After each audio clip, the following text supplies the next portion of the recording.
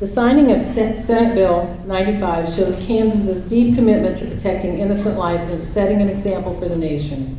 It's an important moment when a governor signs a bill into law. The American public will not stand for children being torn apart to be aborted.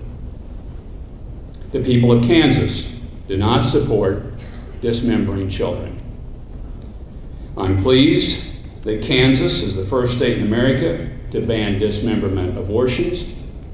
I thank you for continuing to press in on this major issue of our day. And with that, I would invite the legislators that are here to join me, and also the people with the Kansans for Life community to join standing behind me as I sign this bill.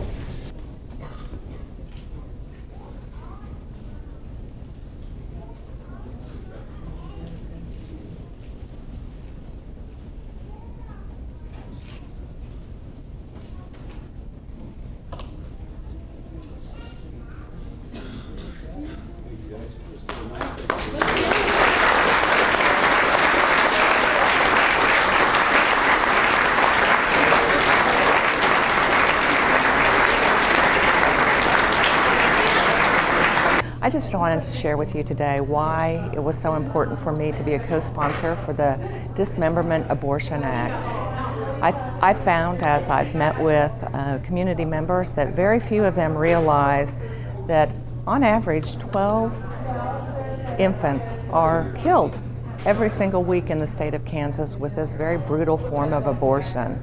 I think it's very important that folks understand the procedures that are being done on them and that they realize just how brutal, pulling limb by limb, this procedure was on children that were anywhere from 12 to 20 weeks old in gestation.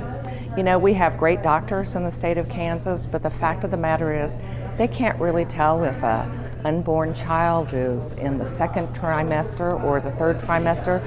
Sometimes they're just not quite right in their determination of that. And so I think it's very crucial that we stop this form of abortion and we save the lives of more than 600 babies in Kansas. Thank you.